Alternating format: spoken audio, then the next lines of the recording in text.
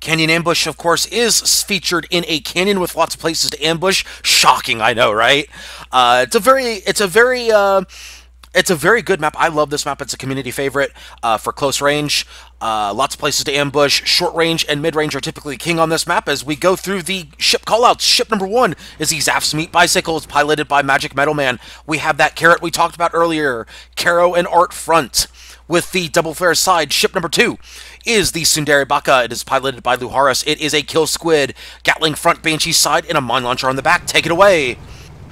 Ship number 3 on the blue team, this is Sorrow. It's a Hwacha fish piloted by Finks. Of course, that means Hwacha front, Carronade on the port, and starboard has a Gatling number 4. The Menet, or Menet, I'm not sure, is Artemis front, Squid, piloted by Ryders with Gatling on the side and a Banshee at the rear. Could they potentially be going for a... Now, I've seen this build before. If I remember correctly, Arius is going to keep the front going until he's ready to go kill squid and then go reverse squid from there.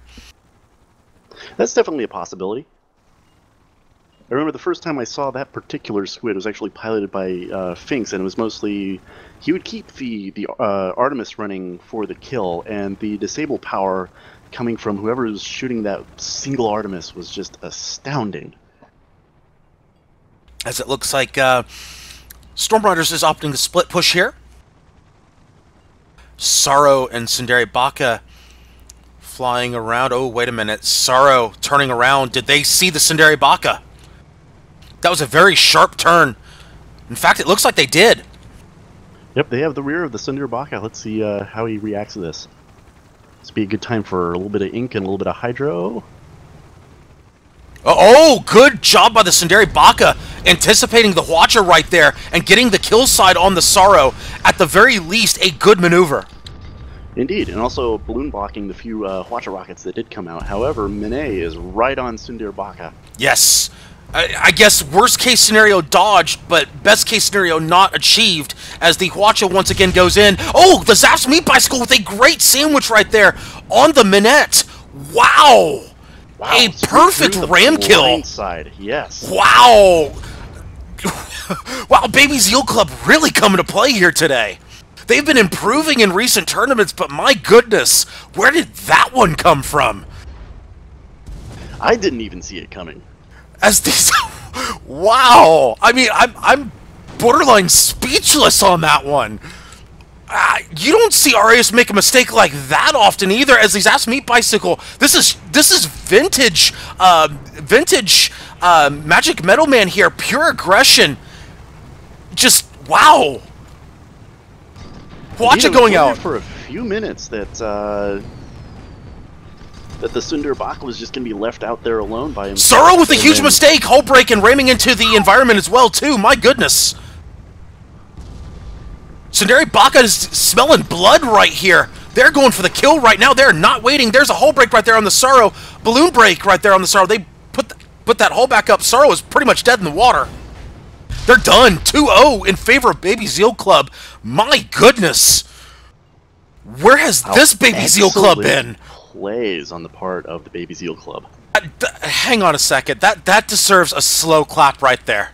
That deserves a slow clap. I am impressed. Baby Zeal Club, finally, even if they lose this match, I'm just going to say this right now, Baby Zeal Club has finally arrived here in SCS. This is finally what we've been waiting for from this side. They have shown flashes of brilliance in several of the past tournaments, and now it looks like they're finally starting to put it together, and it's about time.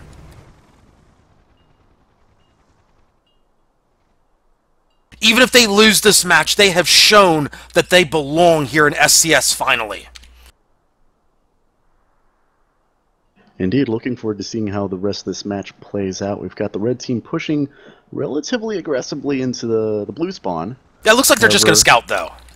Yeah, that's what it's looking like right now. Let's see how the blue team responds to this. Well, Meat Bicycle's still unspotted right now. They have exactly the same scenario except for the part where the Baka was going in as opposed to out. Meat Bicycle looks like they'll probably be spotted any second here. In fact, they should have a sight line on the Meat Bicycle any moment. They should have it right now. In fact, they do. Yep, Bicycle's rising up. Make sure he's got an Artemis shot on the Watch of the Sorrow. Indeed. They do not want the Baka to go to lose engines. Looks like Red is doing a slow tactical retreat here. Not liking their current position. And looks like they've decided now's the time. Baka moving in. Hwacha going out. Most of those going into the balloon, though. No engines disabled on the Baka. Only one gun going down. Looks like that would be the rear gun of the Baka, so they're still in play for the kill squid.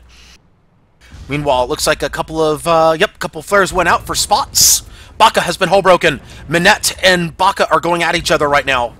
This is not a 1v1 that Baby Zeal Club wants. They probably want to get into 2v1 situation. The Carrot, however, I do like that matchup against the Sorrow, but I do not like the Minette versus the Baka here. In fact, the Baka is losing this very, very badly. There's a hull break, however, on the Minette. Gatling's raining down on both sides. Yeah, it looks like Baka's going to lose this engagement right about here. In fact, they do. Storm Riders on the board, 2-1. Meat Bicycle, meanwhile, getting... Oh, they just ate a Hwacha right there. Not losing engines, though. They might still be able to escape. Not much of an escape, though, as the Minette might chase. Yeah, it looks like Blue Team's going to push the power play here. Indeed, they are, as they are burning those engines backwards here. Magic Middleman does not have kerosene. They have moonshine. That's going to hinder their ability to escape. However, it looks like they're going to... Not if he's smart. However, remember, there is a squid in play. And said squid is using kerosene. Well, now he's not. He's now cut off the escape. Meat Bicycle has been hull broken. Looks like this may be the end of the Meat Bicycle. In fact, it will be the end of the Meat Bicycle. All guns down, one engine down. Stuck with nowhere to go, up or down. Gatling raining down. It's all but a matter of time here. Meat Bicycle almost down, and the Gatlings may do it. Yes, the Gatlings will do it. All tied up at 2. Baka has realized that it's time to stay put and spawn. Indeed, I think he might have actually force spawned there, just given the amount of time it took. He was actually spawned earlier. He just chose not to engage, probably was called off by his ally. He was not force spawned in, though. Ah, yes. Either case, prudent move, staying put. Indeed. Just looking at the engagement here, it looks like the only one that was able to do something in that engagement. The Baka put on about 10% permahull on the Minette. Beyond that, Red was not able to push their advantage. However, they do still have the tiebreaker in their pocket, so that is one advantage. However, this match is going very quickly, and that tiebreaker may not come into play here. In fact, on a map like Canyon Ambush, typically it does not. Indeed, and both of these teams enjoy playing quite aggressively, especially Red Team. So I do not see this going towards the timer. Agreed. As all spots are going out right now. Sorrow's the only one not spotted. However, they probably have a general idea of where the Sorrow is. As shots are raining out, looks like the Artemi are raining out. They pick up the Artemis. Yep, Tamsin picking up the Artemis of the Minette. Yep, that was a nice shot.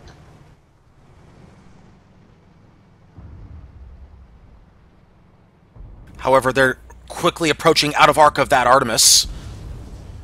As the Sorrow's moving in from the side, looks like they're going to go for the Baka. However, it looks like they've put a full stop on as the Zaps Meat Bicycle turns toward the Sorrow. Looks like they're going to wait to get the Minette in. Looks like that's what's going to happen here. Sorrow's going to distract for the Minette to move up. Minette does move up, and it now looks like Storm Riders is ready to make its play. Minette with the height advantage. However, height advantage on a Pyramidion, not exactly the best thing, as it does have that nose cone to cover. Meanwhile, the Hwacha goes out from the Sorrow, not picking up anything other than one gun from the Baka. As a mine goes out, as it actually hits both the Sorrow and the Baka, Baka gets hull broken from their own mine. Sorrow, however, is hull broken as well. And there's the... Oh, that's an ugly Hwacha for the Sundari Baka. They're hurting now, completely disabled. That is the one thing that Red Side did not want.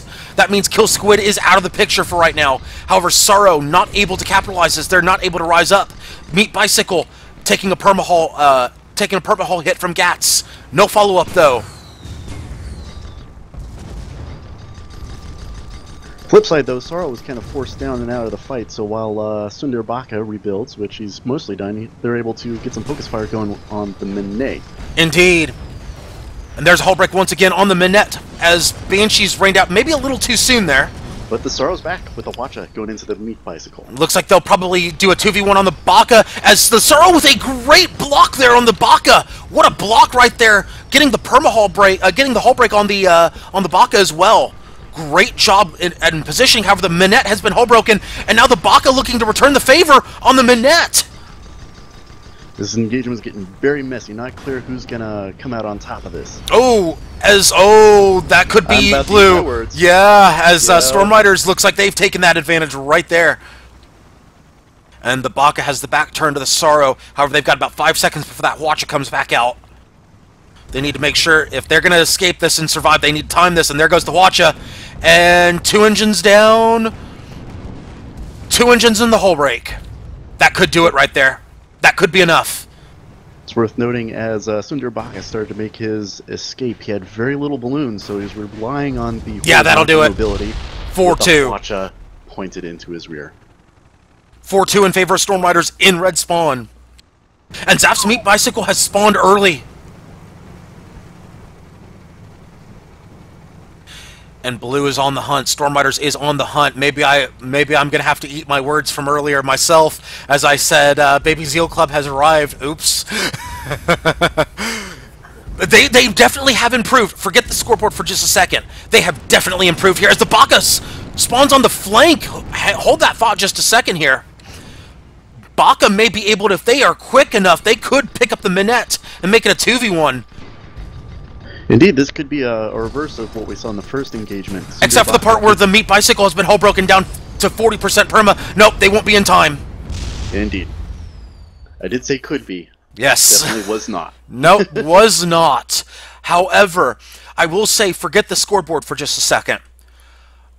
Other than really, all of this match came down to, I got to give Arias credit. He made, it wasn't Arias, it was Finks. Give Finks credit. After the one mistake that was made in the prior match, or in the prior engagement, the very first engagement, after that one mistake, Finks' body block may have saved that match for Storm Ryders. Forget the 5-2 part of it. If he doesn't make that body block, does Storm Ryders win? I don't know.